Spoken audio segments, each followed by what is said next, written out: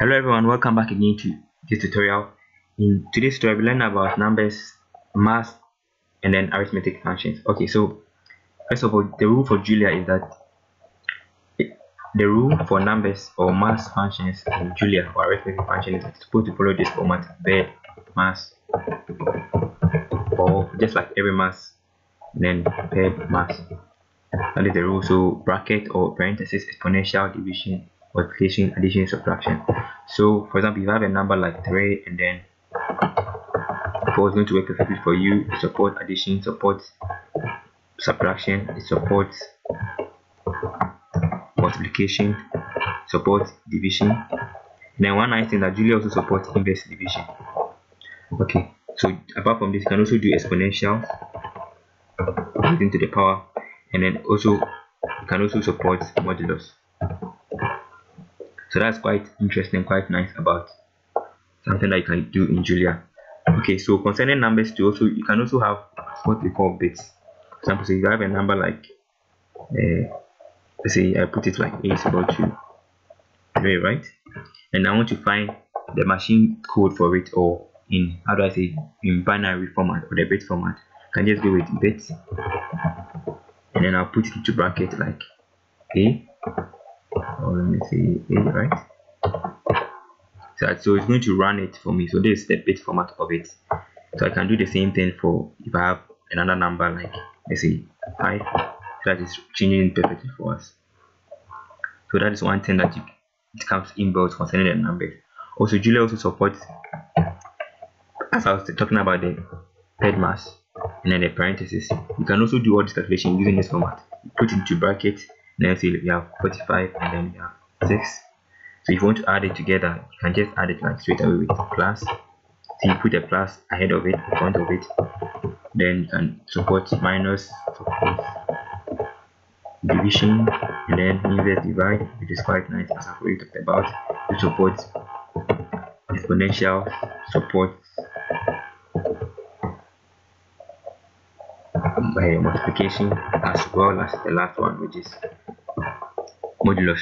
So that means that 6 will go into 45, and then with a remainder of 3. So that's quite nice in Julia. So also let's move on to division functions. So for the division functions, for example, you have two numbers like 4 and then 3. You can perfectly see it like this, so it will work perfectly for you.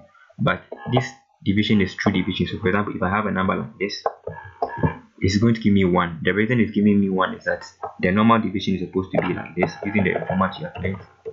It's supposed to be 1 to the power 333, but it's running into the highest number above it.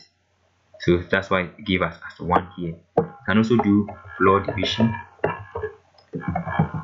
which is also similar to the true division. You can also do ceiling division. Ceiling division will add another number to it. But this one is 1, but in ceiling division is going to give us as 2, which is just like the true, like the normal format. Okay, so this is the arithmetic functions in Julia. Also, Julia also supports what we call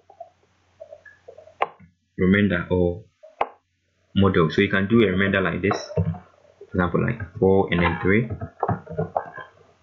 or you can do it like modulus, right, and then 4 or 3. So this is a modulus, this is a remainder. So they have all their peculiarities. See, the English, I can't speak it well. Okay, so let's move on again. Another thing you can also do in Julia is that you can also get the least common multiple, which is quite. So if you have a number like 5 and then 6, so I want to find the least common multiple of it, 5 and 6. Just go straight away. It's going to give us 30. I want to find the least common multiple of, let's say, 7 and 8, 7 and, let's say, 90, 630, which is quite interesting. Instead of you calculating for the whole number, you can just go straight away with this, which is quite interesting in Julia.